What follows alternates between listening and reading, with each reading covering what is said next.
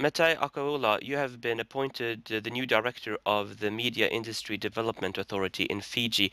What do you hope to achieve in this new job?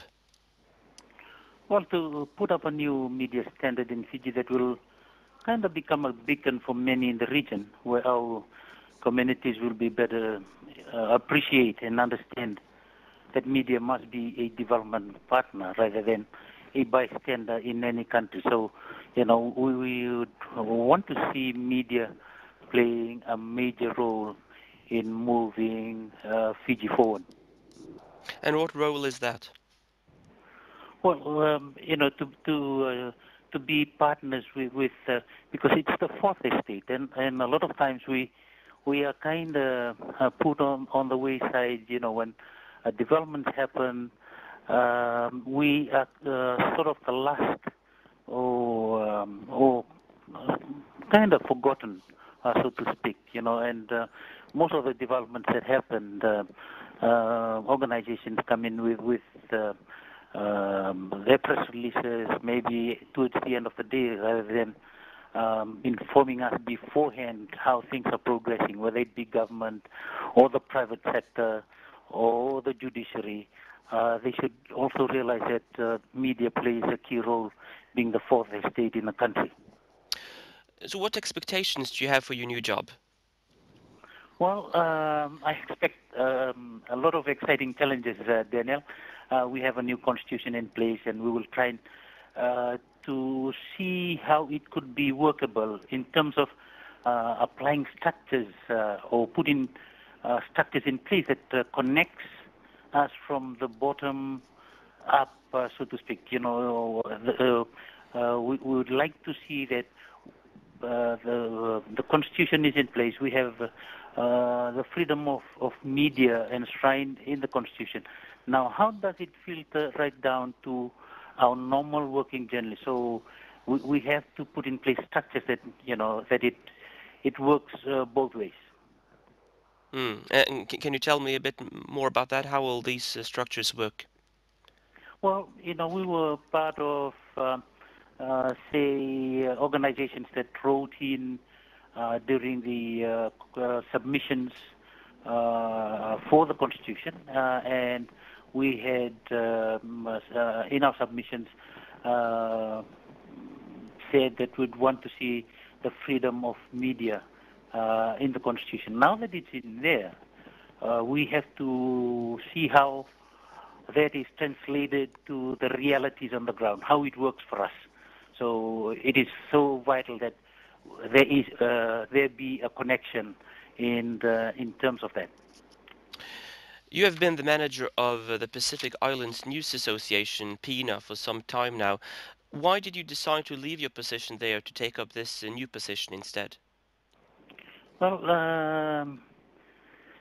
it is time for a change and for a new challenge, Daniel. The current PINA is financially sound, although it is not donor funded. PINA is independent and sustainable as we speak. So probably one of the few organizations that survives on its own in the Pacific region. Looking at the PINA structure at the moment, whilst we are pushing for strengthening of national associations, we see that there's a disconnect. And by taking up this position in Media Authority, it's to strengthen the media in Fiji and see how it connects to the regional components or the strategies that PINA has. What do you bring from PINA that can be of value to the Media Authority? Well, 32 years of media experience, having worked in print, radio, and television here in Fiji, the region and beyond. I'm probably one of the few remaining journalists in Fiji that have an unbroken record working in the media all these years. I've worked in the regional media over 6 years now, and having served as a council member for 2 terms with the International Freedom of Expression Network, IFEX. So with my connections on the international, regional, and national front, I believe there's so much that I can bring into the Media Authority that will hopefully put in place a new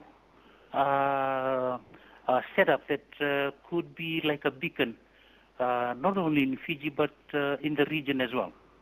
Mm. Uh, Many have been critical about the lack of media freedom in Fiji. Reporters Without Borders said in its latest report there are noticeable problems, whereas Freedom House in its 2012 report said there is a large degree of self-censorship among journalists in Fiji because of the media industry development decree that was introduced in 2010. What do you say to those who are critical about media freedom in Fiji? Well, no one is perfect. No country is perfect for that matter, Daniel, and you cannot satisfy everyone. When I say that, I don't believe we should be dictated to by various organizations who only highlight problems and haven't had their hands dirty to do something positive for countries like Fiji that's wanting to progress further. So for homegrown problems, we have to look for homegrown solutions. Like we always say in PINA, we are doing it differently, but we are not wrong. Like I said, I've been a member, council member of IFEX, and Reporters Without Borders, Freedom House are also members of IFEX, and many of the data or findings of such organizations as Reporters Without Borders, Freedom House, and the likes are questionable. There are various motives in play here, and some do what they do to stay viable and continue to get donor funding. So the critics will always be there. But let me tell you, Fiji has moved on, and we're exploring new frontiers. We've got a new constitution, and we've got nothing to lose. It's putting in place new things for our future generations here in Fiji. It's not been more than just over a month now since Reverend Akauola was sentenced to 3 months imprisonment, suspended for 1 year after publishing a critical article on Fiji's judiciary in the newsletter of the Citizens Constitutional Forum. In your view, Matai, how does a recent case like this fit into a country that wants to promote freedom of speech? Well, I do not wish to be drawn into this issue about Reverend Yambaki.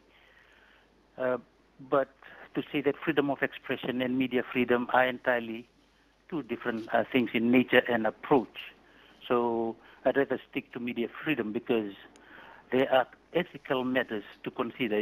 So there are boundaries, there are guidelines when we are working under media freedom. But when you talk about freedom of expression, it's an entirely bigger frontier, and I don't see, what sort of guidelines do you have for that? But I'd kind of be more safe working with media freedom because we've got ethics.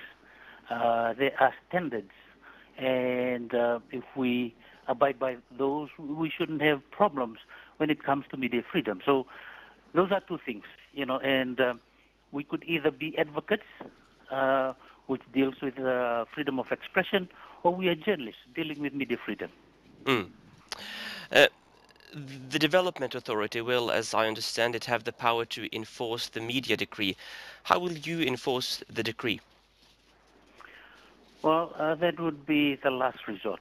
However, since the coming into force of the media decree in 2010, people have focused so much on the power of the authority and the penalties and hardly touched on what I believe is critical, the functions of the authority and how it intends to lift media standards. I'd rather focus on the positives than the negatives. So you must realize, I have also been a member of the Fiji Media Council, and there are better ways of dealing with various issues when it does arise. So the decree has been there for 3 years now, and we have not enforced our powers, but proactively we've told our media colleagues to understand the decree and the code of ethics. So once they are clear with that, they shouldn't have any problems in terms of looking at the penalty. So would rather be proactively telling them, understand your media code of ethics. It's in the decree. So should you abide by that, then you shouldn't have any problems in that regard. Some critics say that the decree has still an effect, though, because it leads to self-censorship. What do you say to those critics? Well, like I said, there's a difference. Self-censorship, it depends on how you look at it. But I would say the code is there. If you abide by the code, and the code is not in the book, but it is in you. Once you understand it, it's in your system, you shouldn't have a problem. Hmm. Fiji is in a democratic transition now with the elections coming up next year. How important is a large degree of media, free media, in relation to the election campaign? Very important, and the media is free as we speak. They just need to apply their code of ethics, which is in the media decree, and they won't go wrong. Just get the basics right, and you won't go wrong. One thing you must realize: this is Fiji, so do not compare us with Australia or New Zealand. Australia and New Zealand have also put up their media authorities in recent times. But the Australian and New Zealand media have not taken their governments to task in terms of those authorities. So every now and then, the Australian and New Zealand media harp about the media authority in Fiji instead of dealing with their own. So to me, that is I kind of look at it from a perspective: why is it that the Australian New Zealand media would want to see what's happening with Fiji Media Authority instead of the New Zealand authority that was proposed by the New Zealand government, the authority in Australia that recently was put up by the Australian government as well. So, to me, uh, it's really questionable where the Australian and New Zealand media are coming from. You continue to look at the Fiji Media Authority instead of looking at your own backyard yourself. So that's something that I see that in the last, since the coup in 2006, the New Zealand and Australian media have continued to try to dictate to us how we live our lives, and that's why I'm saying homegrown problems can only be met by homegrown solutions. So for us, the Fijian media, we need to come together and see, okay, what works for us, and how do we want to progress from here? So is there any particular comments you are referring to when you say that Australians and New Zealanders have dictated Fiji media? Well, we continue to have this question about the media authority in Fiji, but have you guys questioned your own media authorities that the New Zealand government had proposed? Likewise, the Australian government had proposed a similar media authority like what's been established in Fiji. So I haven't seen much on that. So that's where I'm coming from. Hmm.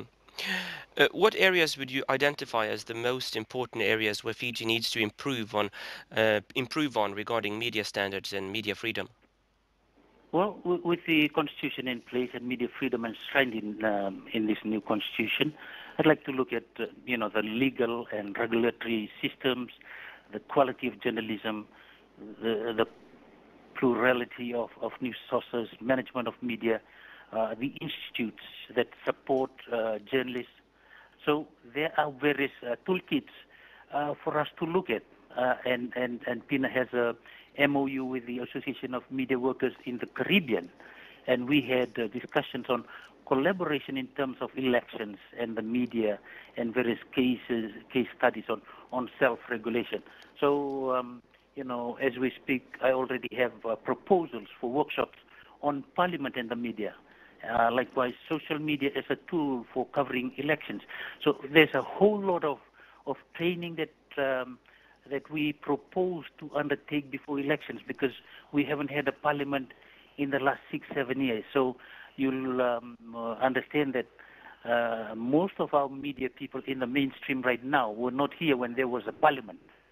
So from the media authorities' perspective, there's a whole lot of training that needs to be undertaken. And I can take you back to the first military coup in '87. So for us, there's been a whole lot of things. There's been a whole lot of shiftings. We've seen various governments come and gone. So from a media perspective, there is so much for us to do. So we'll try and take one step at a time. We have almost a year to put in place various training workshops for journalists that are here who were not there when there was a parliament. So a whole lot of things to be done. Just carrying on a little bit from that, Matai, I know that many journalists in Fiji quit being journalists quite young and maybe go over to a PR role. Do you hope that journalists will stay longer in their jobs in Fiji with you in charge of the Development Authority? Well, that's a good question. I hope so. So one thing that we will be looking at when I talk about standards, we had already started having discussions with the University of Fiji in terms of having some sort of career path for even experienced journalists that are here without degrees or diplomas. So there's a whole lot of work needed to be done. Likewise, we would want to address issues of pay as well. Looking at the standard of pay in the mainstream, and something that we've seen in the recent past. Most of the journalism students that come out of the universities are going to NGOs and civil societies because they get better pays. The other thing that we are trying to encourage here is by getting them to stay longer is to see that we have a safety net. We are building up to elections. We need to be mindful of the recent past of how the media is kind of blamed for a whole lot of things, so become scapegoats for political parties. And we've faced it in this last 20 odd years since the first military coup. So anything that goes wrong, the people to blame is the media. But that's something that we would want to change, from the Media Authority, to see that we have a safety net for journalists that are working in mainstream, and we want to see that their conditions are improved. Likewise, we look at the professionalism of journalists as well, and further on. So a whole lot of network, a whole lot of things to be done, not only here in Fiji with our universities. That's why we've been in touch with Auckland University as well, with people like Professor Robbie. So a whole lot of things to be done and worked on, so that once we put the foundational principle in place, it will go on for generations rather than just building up to just at the elections next September and that's it. But this is for the future generations of media people in Fiji. The Media Industry Development Authority also seeks to build up the vernacular of the media in languages such as Hindi and Fijian instead of just relying on English. How will you promote Hindi and Fijian in your new position? Well, I don't have to do much because this current government has already indicated or said that come next year, the Itauke and Indo-Fijian languages become compulsory in schools from next year. So the government's put that in place. We believe that will assist us in moving forward. The constitution has been translated into the Itauke and the Indo-Fijian languages.